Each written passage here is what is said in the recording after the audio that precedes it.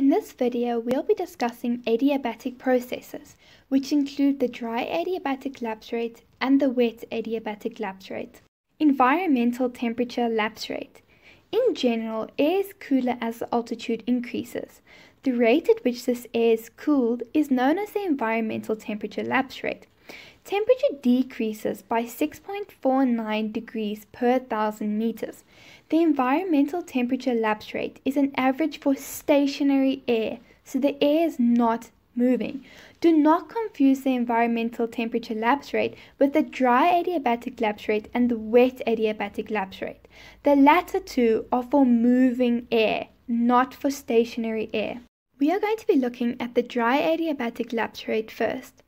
The adiabatic principle states that as a gas is compressed, its temperature will increase.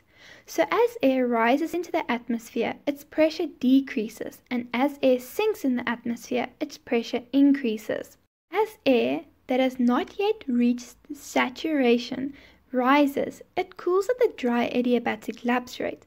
This is a rate of 10 degrees per 1,000 meters, or 1 degree for every 100 meters. The converse also works. A descending air mass heats up at the dry adiabatic lapse rate.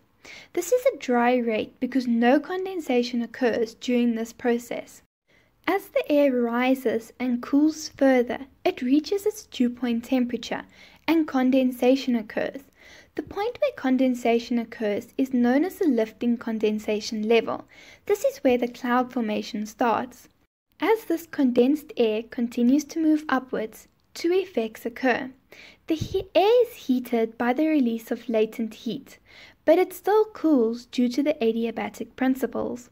The cooling is stronger, so the air cools at a rate of 5 degrees for every 1,000 meters. Now this is an average, because depending on different factors, it can cool between 4 degrees and 9 degrees per every 1,000 meters, but we just average it to 5 degrees for every 1,000 meters.